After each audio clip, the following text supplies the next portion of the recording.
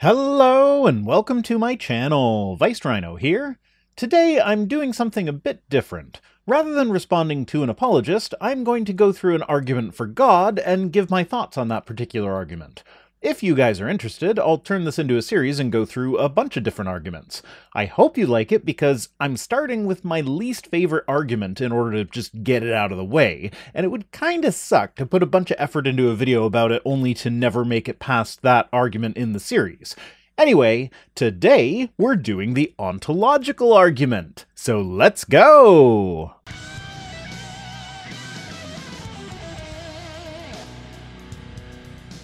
This is my least favorite argument because it's one of the hardest to follow depending on how it's formulated. All of the versions essentially work by defining God into existence with various appeals. There are 7 or 8 categories of ontological arguments depending on how we're counting, each with their own subcategories, but they all come back to how God is defined, whether it be a maximal being, a perfect being, a necessary being, etc.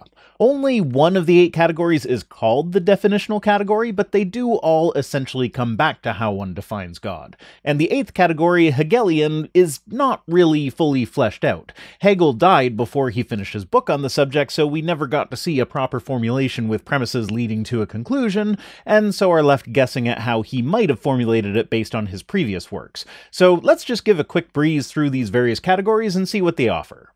Category 1, as mentioned, are the definitional ontological arguments.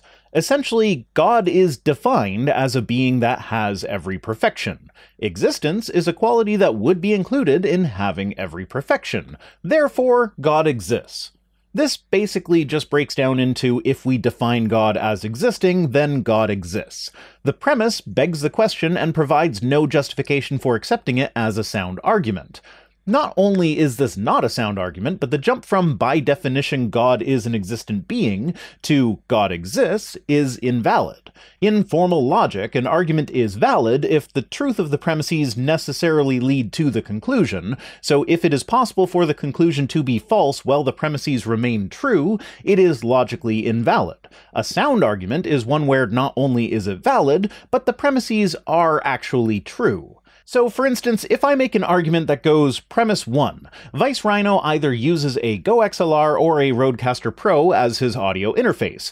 Premise 2, Rhino does not use the Go XLR. Conclusion, therefore Rhino uses the Rodecaster Pro. This is a perfectly valid argument because if all the premises are actually true, it is impossible for the conclusion to be false.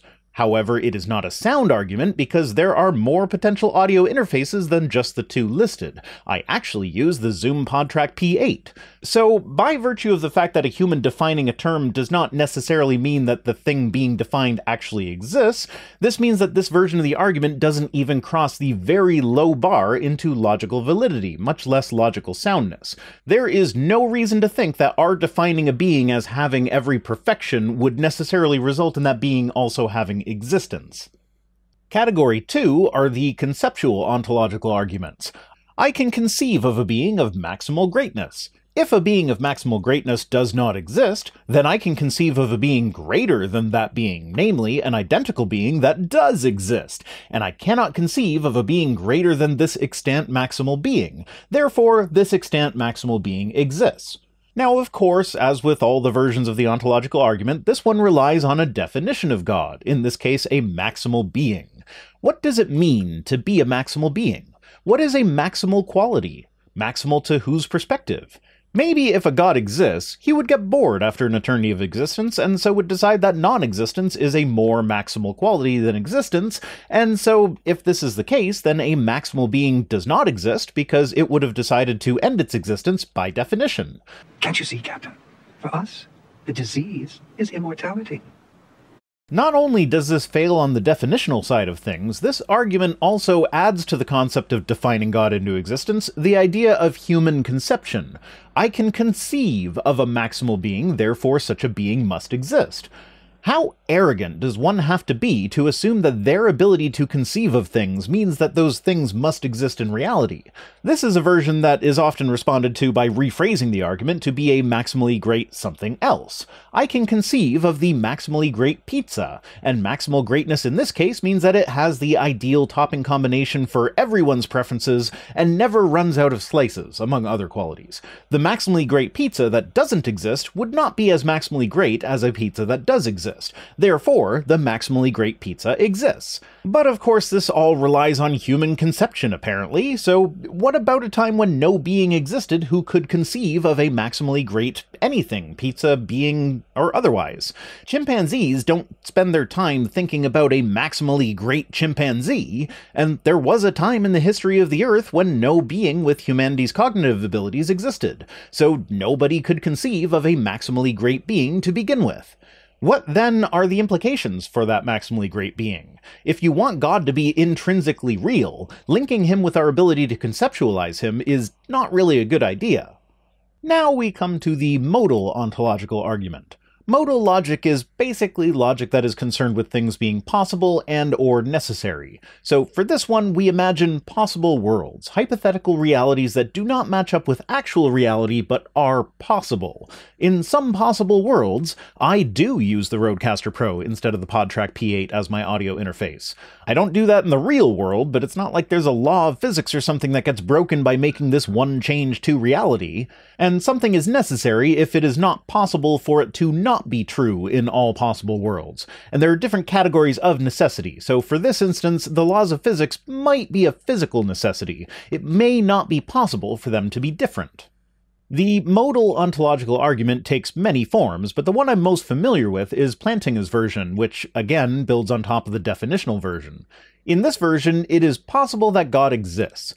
If it is possible that God exists, then God exists in some possible worlds. If God exists in some possible worlds, then God exists in all possible worlds. If God exists in all possible worlds, then God exists in the actual world. If God exists in the actual world, then God exists. So in this case, we are defining God as a necessary being. It is blatantly circular. If we define God as being necessary, then God is necessary, and since necessary beings exist in all possible worlds, including the actual world, then God exists. On top of that, the first premise, that is, it is possible that God exists, is a pure assumption. I don't know enough about the universe, reality, and whatever may be beyond reality to be able to state categorically whether or not the existence of God is possible. It is an unknown at this time, so I see no reason to just grant the assumption that it's possible that God exists. But this version could also be flipped on its head. Essentially, it's saying that God exists in at least one possible world, and God exists in all possible worlds if God exists in any. By that same reasoning, one could say that God fails to exist in at least one possible world, and God exists in all possible worlds if God exists in any, therefore God does not exist. But of course, all of my objections to this argument in general apply equally to the reverse of this argument, so I am fully willing to admit that this reversal doesn't really work, because the argument it's based on doesn't work. Next up we have the Meinonian argument. This one essentially says the if G is F, where F is a quality and G is the thing that that quality has, is always true. So, for instance, if F is the color purple and G is a crayon, then the purple crayon is purple is a true statement.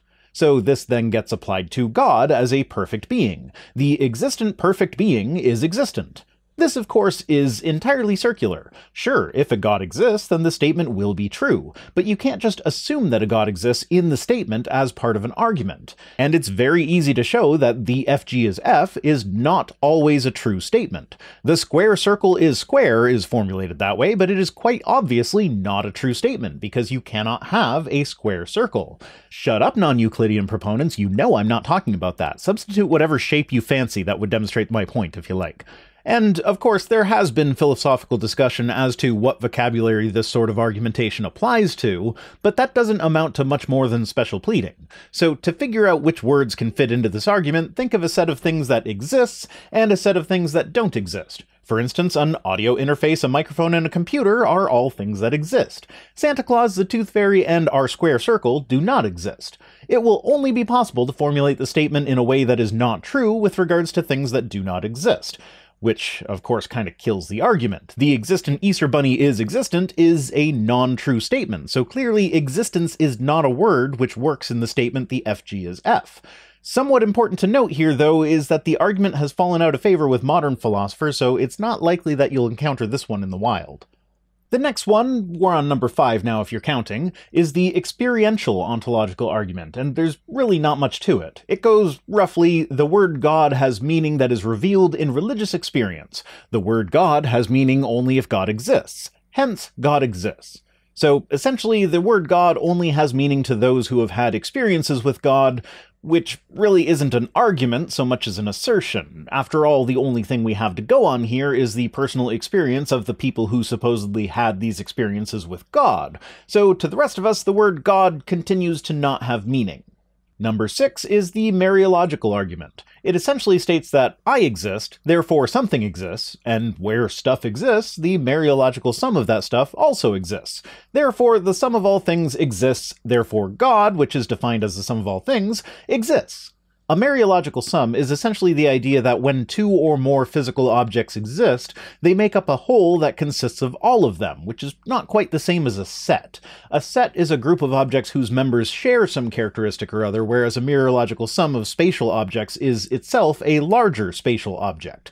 At best, this version of the argument gets you to the existence of the physical universe and just calls that God. Whoop-de-doo.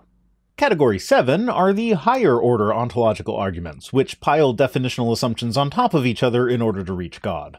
A God property is a property possessed by God in all possible worlds where God exists. Not all properties are God properties, and any property made up entirely of other God properties is itself a God property. The properties being claimed vary slightly from version to version, but usually they include necessary existence, omnipotence, omniscience, and perfect goodness. Therefore, a necessarily extant, omnipotent, omniscient, and perfectly good being exists, and this being is God. In addition to just assuming things into existence, this version of the argument adds on the difficulty that is the fact that the triomnies are internally inconsistent and contradictory. It brings up the problem of evil. An all-powerful, perfectly good being would not create a universe where evil exists. Evil exists, therefore an all-powerful, perfectly good being does not. An omniscient God will also lack free will. God knows exactly what he will do in advance and knows exactly what all the outcomes from that action will be. And since he knows it in advance, he will not be free to do otherwise when the time comes. And can God really be said to be omnipotent if he does not have the power to make decisions other than the ones he knew in advance that he would make? Free will is also often employed as a solution to the problem of evil. God is giving us the choice to do good or bad, and if we were compelled to do good at all times, that would not be truly good. Well, if God knows all of his choices in advance and is not free to do otherwise, he can no longer be said to be perfectly good, as he is being forced by his omniscience to be perfectly good.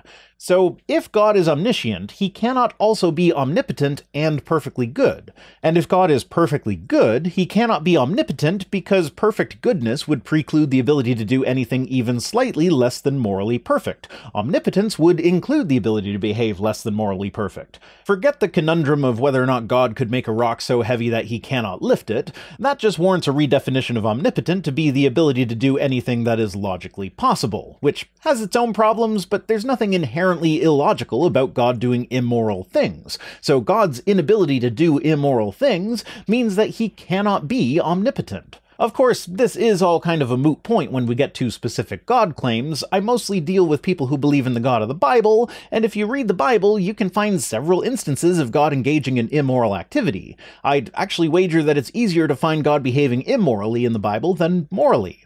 I mean, the book of Job all by itself is 2.3% of the word count of the Bible, and that whole book is a story of God being immoral, having been convinced by Satan to torture a guy just so that he can say, "See, this guy is super loyal to me no matter what you have me do to him."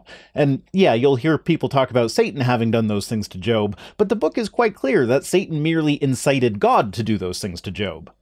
Now, like I said at the beginning, when we break down the ontological arguments, they usually end up being an attempt to define God into existence, and often make use of question begging, where the conclusion of the argument is assumed in one or more of the premises. But as I alluded to earlier, there are also a myriad of problems with the various definitions that are given to God. God is a being which has every perfection, for instance. Perfection is a rather subjective metric. The perfect cup of tea, in my opinion, is a loose-leaf cream of Earl Grey that is steeped at 90 degrees Celsius for 4 minutes with just a bit of milk. Someone else might consider chamomile to be the perfect cup of tea steeped at 80 degrees for 6 minutes. There is no objective solution to this. Both of us are correct for our own preferences. God has every perfection. Every perfect quality is something that he has. So God is a cup of Earl Grey tea made with my specifications.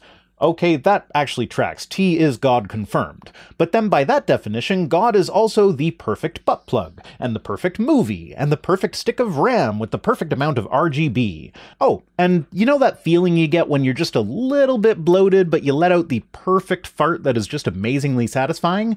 That's the God fart. Okay, so maybe perfect doesn't work because it's just too darn subjective. How about maximally great? This really suffers from the same problem. What does it mean to be maximally great? One of my favorite counters to the maximally great version of the argument is that maximal greatness would include the ability to do maximally impressive things. The creation of the universe is more impressive if the being that created the universe has a handicap of some sort, and the greater the handicap, the more impressive the creation of the universe is. Not existing would be the greatest handicap, therefore a maximally great being does not exist. This line of thinking is not without its problems, but as per usual with these parody rephrasings of the various ontological arguments, the problems with this argument are born from the fact that the argument it is parodying is fundamentally flawed. But yeah, what characteristics make up maximally great are entirely arbitrary, just as with perfect. Honorable mention at this point goes to Gödel's ontological argument. This one was developed by Kurt Gödel in his private notebooks, but was not published until after his death. It's a bit more in-depth than the others. It starts off with 3 definitions. Definition 1 is that X is godlike if and only if X has as essential properties those and only those properties which are positive. Definition 2, A is an essence of X if and only if for every property of B, X has B necessarily if and only if A entails B. That one's a little tricky to wrap your mind around, so let's rephrase it for clarity. Any property of X which entails all of the necessary properties of X, and only the necessary properties of X, is essential to X. Definition 3 is that X necessarily exists if and only if every essence of X is necessarily exemplified, or necessary existence of an individual is the necessary exemplification of all of its essences. From there, we can move on to the axioms, or the starting assumptions of the argument for which proofs will not be offered. Axiom 1. If a property is positive, then its negation is not positive. Axiom 2. Any property that is strictly implied by a positive property is positive. Axiom 3. The property of being godlike is positive. Axiom 4. If a property is positive, then it is necessarily positive. Axiom 5. Necessary existence is positive. Axiom 6, for any property P, if P is positive, then being necessarily P is positive. The axioms are where the main problems of this argument lie, but before dealing with that, let's finish the argument. Theorem 1. If a property is positive, then it is consistent. Corollary 1. The property of being godlike is consistent. Theorem 2. If something is godlike, then the property of being godlike is an essence of that thing. Theorem 3. Necessarily, the property of being godlike is exemplified. In other words, something godlike necessarily exists. So, to rephrase this to be a bit more clear, something is godlike if it has every positive property. It is possible that something exists that has every positive property. If a property is positive, then adding the characteristic of necessity to that property is also positive. If a property is good, then it is necessarily good, and so anything godlike will necessarily possess every positive property. Necessary existence is a positive property, and therefore would be possessed by something godlike, therefore something godlike necessarily exists. To borrow a rephrasing from someone explaining this argument on the Math Stack Exchange, it is possible that something godlike exists, so it's possible that it's necessary for something godlike to exist, and so it is in fact necessary for something godlike to exist. The keen-eyed masochists among you might have recognized this argument from the tail end of Brian Holdsworth's Mathematical Proof of God's Existence video, in which he spent almost 10 minutes explaining how he's kinda salty that people actually expected to find some sort of argument for God in his video titled Undeniable Proof of God's Existence, in which he didn't actually provide any evidence or arguments for God, and then he ranted about how, fine, he'll give proof this time, but you're too intellectually deficient to properly understand it, so if you think you find some flaw in it, just know that you're wrong. And then he quickly flashed Gödel's mathematical formulation of the ontological argument across the screen in 10 seconds with zero explanation and ended the video. Now, he was correct when he said that the logic of the argument holds. If all the definitions and axioms are accepted, then the conclusion logically follows. But unfortunately, the definitions and axioms have some pretty large flaws. For one, no definition of positive is given for positive properties, aside from being the opposite of a negative property. So this brings it back into the realm of subjectivity. Some would consider an object that fits perfectly into the human anus to be a positive property. By the logic of this argument, this would mean that necessarily fitting perfectly into the human anus is also a positive property, and a godlike being necessarily has all positive properties. So this godlike being that exists necessarily fits perfectly into the human anus.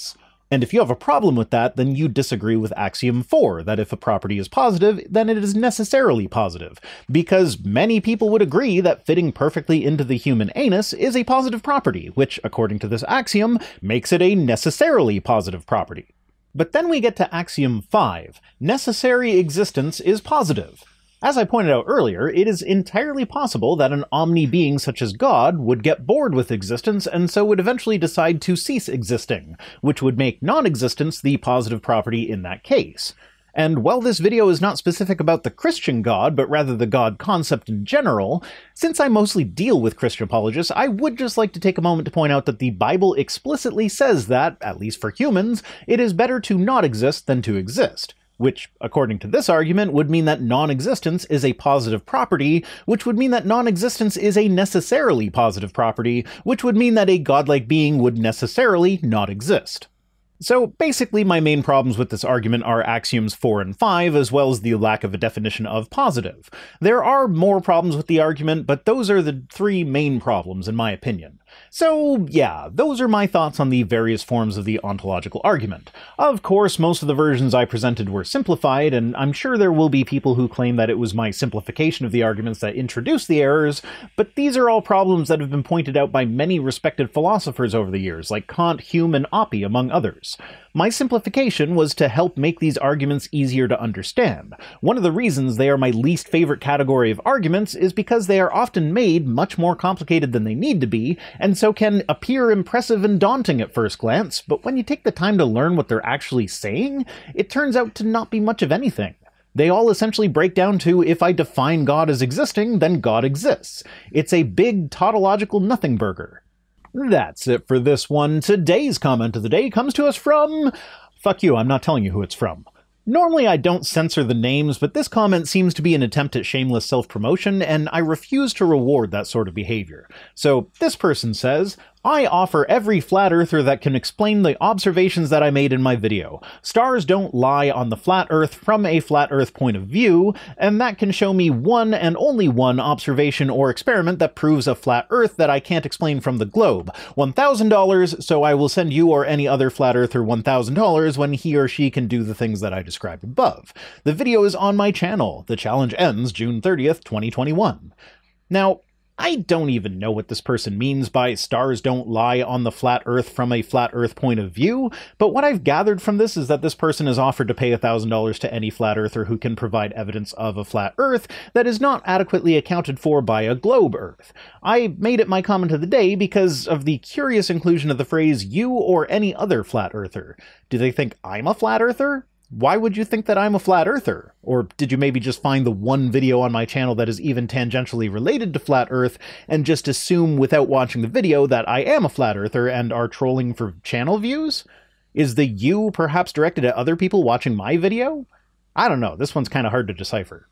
Thanks for watching. Special thanks as always to my patrons, Mark McManus, Mark Hetcham, What Jesus, and all the rest, who are the essence of X, if for every property of my channel B, X has B necessarily, and I've lost track of where I'm going with this. If you'd like me to lose track of you, you can join us on Patreon for as little as $1 per week over at patreon.com/ViceRhino. If you feel so inclined, you can also support the channel through direct donation or my Amazon wishlist, which are linked in the description. If you'd like to listen to my videos in podcast form, the link for that is also in the description, as well as links to my social media accounts and my P.O. Box address. See you next time!